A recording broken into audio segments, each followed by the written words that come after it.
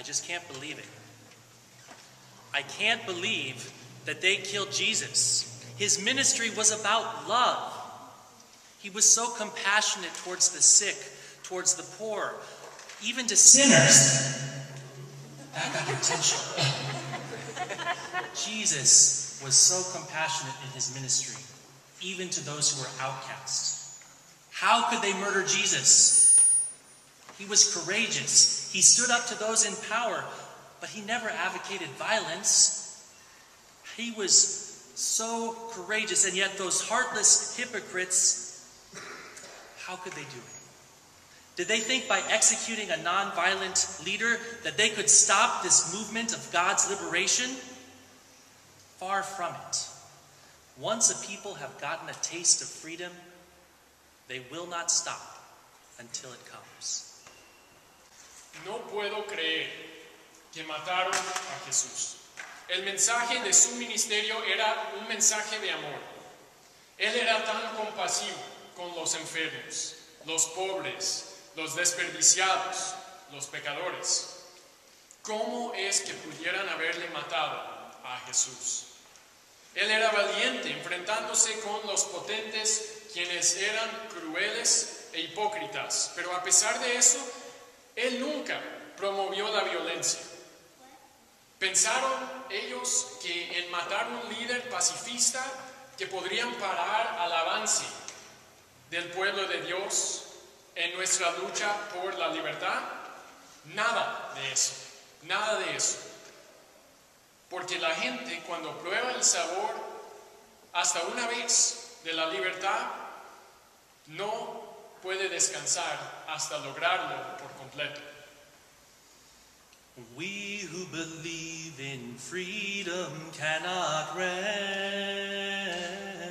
Join me now. We who believe in freedom cannot rest until it comes. En español. Somos gente que anhela libertad.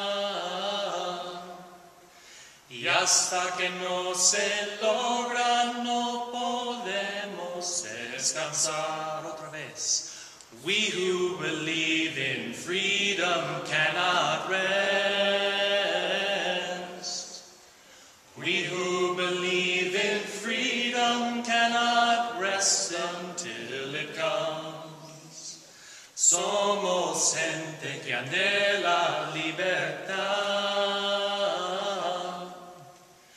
Y hasta que no se logra, no podremos descansar. Wow. I bet that's how the women felt as they were going to the tomb. We are told that Mary Magdalene, Mary the mother of James, and Salome cared for Jesus in Galilee, so they must have gotten a taste of God's freedom. The women appear to have had a lot more courage than the men. The men, when Jesus was being crucified, fled and hid. And yet the women, they were there. They were watching. They even had the courage to go and follow and see where he was buried. These women risked their lives. They would not rest until Jesus was anointed with oils and spices and given an honorable burial. Como acabamos de cantar, gente que anhela libertad. Pienso que así sintieron estas mujeres de la escritura de hoy, quienes fueron al sepulcro buscando a Jesús.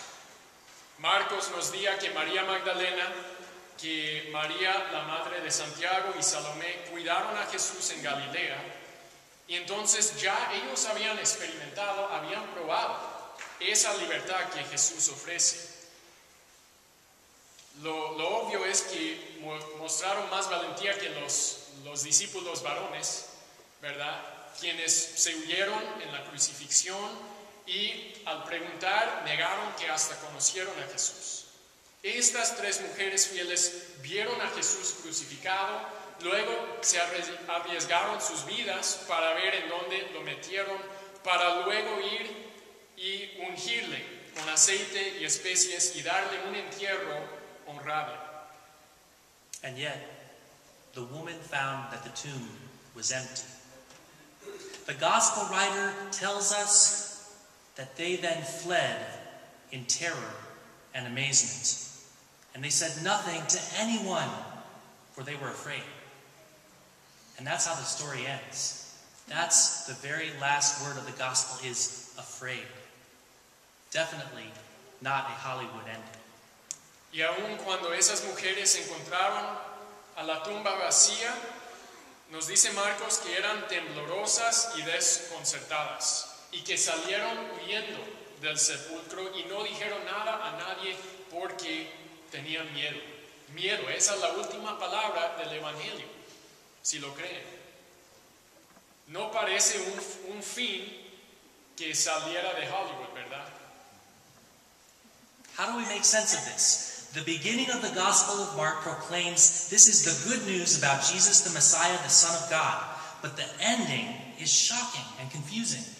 Jesus is dead, and the last people to see his body flee in terror and amazement. The story ends with trauma and silence, with wonder and fear.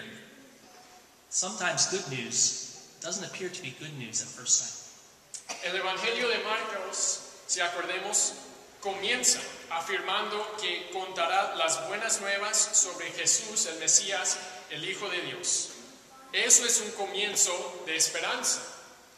Pero este final es confuso, es sorprendente, porque Jesús ha muerto y las últimas personas de ver a su cuerpo huyeron, temidas y asombradas. La historia acaba con trauma, con silencio, con asombro, con miedo. A veces las buenas nuevas no parecen ser tan buenas a la primera vista.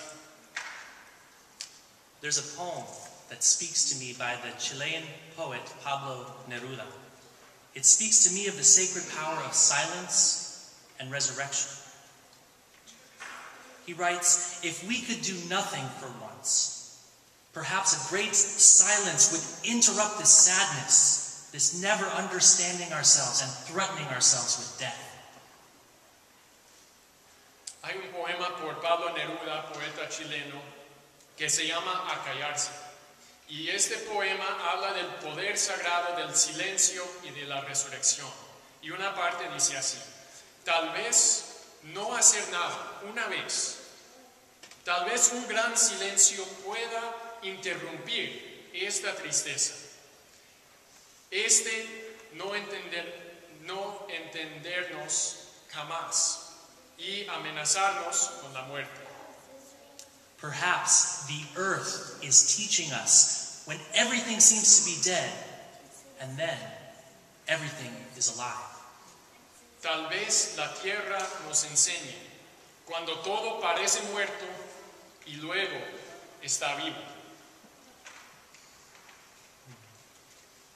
Everything seems to be dead, and then suddenly it appears to be alive.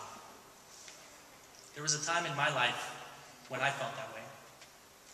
Even Jesus and the church seemed to be dead to me. My mother had died from cancer, and everywhere I turned it seemed that I saw people who were suffering. Immigrants, working people, the poor, people of color. And I didn't see the church doing much to stand up to that injustice. Can you translate for me? Sam nos está contando una historia de su vida, ¿verdad? En que todo parecía estar muerto, pero él había perdido su madre a cáncer. Y en todo lugar lo que él veía era sufrimiento. Sufrimiento de gente pobre, de los obraderos, de inmigrantes, de mujeres. Y no podía arreglar eso. Lo veía y le dolía verlo. Pero algo pasó cuando llegué aquí en Los Ángeles. Llegué en Los Ángeles, oh, I'm speaking Spanish. That's how the Spirit works. I arrived in Los Angeles, and I found that there were women, there were immigrants, there were working people who were standing up for their rights. And I was amazed to see that there were people of faith, pastors, rabbis, imams, who were walking with the people, and they were standing up against the injustices. O sea que luego él vino a Los Ángeles y algo maravilloso sucedió. Él encontró a personas luchando por sus derechos. Pero era más, él encontró a personas de fe. No solo personas en las uniones, también luchando a su lado. Sacerdotes, rabís, imams, pastores. Vio a estas personas luchando también para la justicia.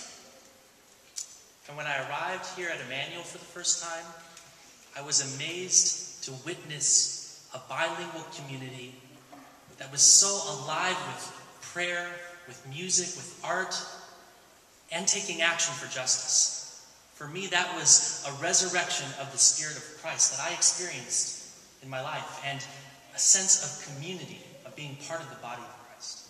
O sea que cuando él llegó a Immanuel, eso era como lo último para de vuelta de su fe, esta experiencia de resurrección, encontrando esta comunidad de fe que alababa multiculturalmente en varios idiomas, gente practicando su fe de manera verdadera. Eso le trajo una experiencia de la resurrección de Cristo en su vida. Y de hecho me hace pensar que yo también me pasó algo parecido, que yo tuve un tiempo después de la universidad trabajando en una agencia que trabajaba con la gente más pobre, la mayoría sin casa, y me encantaba el trabajo, pero me faltaba una comunidad verdadera. ¿Me traduce? So Matthias says there was a time in his life when he had a similar experience. He was working every day, serving food to the poor, to the homeless, and yet there was something missing. There was a sense of community that at times was missing. Mis compañeros en el trabajo éramos muy amigos, pero yo no podría hablar de ellos sobre temas más profundas. Y por los primeros meses yo pasé un tiempo sintiendo muy aislado, no de mi fe, pero de mi fe vivida, de una comunidad que me ayudaba con eso. So, although Matthias was connected to his co-workers and they shared time together, he didn't feel like he could really share on a deep level, and there was something about his living faith that was not really being fulfilled. Entonces llegué a una iglesia chiquitita y en esa iglesia la gente adoraba, no en un santuario así, era un grupo chiquitito, pero la hospitalidad que mostraron, incluyendo las artes, los diferentes artes visuales, las poemas en su servicio. Lo que yo experimenté me trajo ese sentido de nueva vida brotando en donde antes parecía estar todo muerto. So interesting that Matthias then went to a small church where he found a vitality that really filled him with life. It was people who would gather and they would share art and poems and music, and what had felt like it was dead in his life suddenly was coming to life. Thank you for sharing your story of resurrection. How do you tell your story of resurrection? ¿Cómo cuentan ustedes sus propias historias de la resurrección? La historia de cómo el Espíritu de Cristo está vivo en nuestras vidas y en la iglesia. Esa es una historia que se ha transmitido por generación en generación más de 2000 años. Cristo se hace vivo en lugares quietos con gente normal, alrededor de la cena con la familia, abuelo a padre a hija, entre amigos o nuestras familias escogidas. Y ahora nosotros somos parte de esa misma cadena, esa cadena intacta de pasar la resurrección de uno a otro, esa cadena continuada que cuenta el poder liberador de Cristo, un poder que trasciende la muerte. ¿De qué otra forma hubiera continuado la historia? So this story of how the Spirit of Christ is alive in our lives and in the church has been passed on from generation to generation in an unbroken chain for over 2,000 years. Christ is made alive in the quiet places with normal people around family dinner tables. The story is passed on from grandparent to parent to child, to friends and to our chosen families. We are all part of an unbroken chain that tells the story of God's liberating power, which transcends even death. Even though the women at the tomb were traumatized by Jesus' death, they believed in freedom so much that they could not rest until the good news had been shared. How else would we have heard the story? Aquí en Immanuel, esta iglesia, esta congregación ha tenido su propio papel en compartir esas buenas nuevas y hacerlos realidad en esta generación y en este lugar. Y hay muchas maneras en que lo experimentamos aquí, la realidad del Cristo resucitado. Este santuario, por ejemplo, ha sido literalmente un santuario para inmigrantes y los que busquen un refugio de leyes injustas, que prefieren tratar a la gente como objetos para deportar, que darles la bienvenida y tratarles como nuestros prójimos. Immanuel, this church has had its own role in keeping the good news alive and making it real to this generation.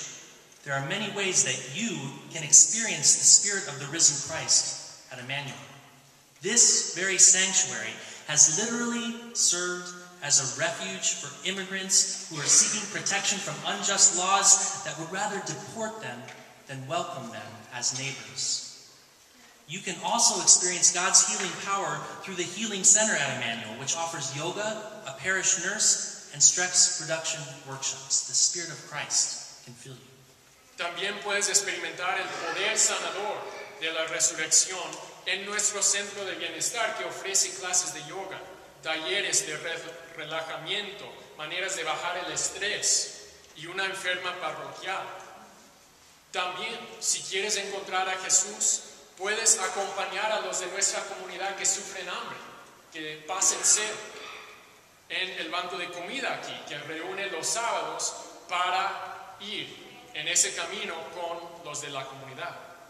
What better way to experience Jesus than to walk alongside those who are hungry and thirsty when we open the food pantry here at Immanuel every Saturday morning at 8:30 in the morning. Here at Immanuel, no matter if you're rich or poor, if you're documented or undocumented, if you're gay or straight, it doesn't matter whether you come here today hopeless or overflowing with joy. You are welcome here. Aquí en Immanuel, todos son bienvenidos. No importa si eres rico o pobre, documentada, indocumentada, gay o straight, si tienes una abundancia de esperanza o si llegas aquí sintiendo sin aliento alguno. ¿En qué otra iglesia podrían venir, ser parte de un servicio de adoración bilingüe y unirse en ese mismo día, como vamos a hacer hoy, cantando el coro de Aleluya? Where else can you come and be part of a bilingual worship service and join the choir in singing the Alleluia chorus from Handel's Messiah? All of you will experience this today. Las buenas nuevas, mis hermanas y hermanos, no siempre parecen ser buenas nuevas a la primera vista. Pero si quieres ver a la resurrección activo, no tienes que escucharlo desde el púlpito. Lo repito, no tienes que escuchar las buenas nuevas desde el púlpito. Lo puedes ver en las caras de cada uno que está aquí. Se oyen las buenas nuevas cuando se escucha la historia de cómo Dios está activo en cada uno de sus vidas. Good news doesn't always appear to be good news at first. But if you want to see the resurrection in action, you don't even need to hear it from the pulpit. You can look around this room and see it in the faces that are gathered here today. You can experience the Spirit of Christ when you listen to the stories of everyone here and how God is active in their lives. Nosotros somos tan capaces de proclamar las buenas nuevas como esas mujeres en la tumba vacía. Y quizás somos tan temidos también. Pero el siguiente capítulo en la historia de la resurrección de Cristo será escrito por ti. Quizás eso no parece ser buenas nuevas a primera vista, pero no temen. El Espíritu de Cristo resucitado está en nosotros. Hemos escuchado el llamado. Somos el cuerpo de Cristo. All of us are just as capable of proclaiming the good news as the women who gathered at the empty tomb. Perhaps we are even just as filled with fear. But the next chapter of the story of Christ's resurrection will be written by you. All of you have a story to tell. That may not appear to be good news at first, but don't be afraid. The Spirit of the risen Christ is with you all. We have all heard the call of God, and we have answered yes, for we are the body of Christ. Amen.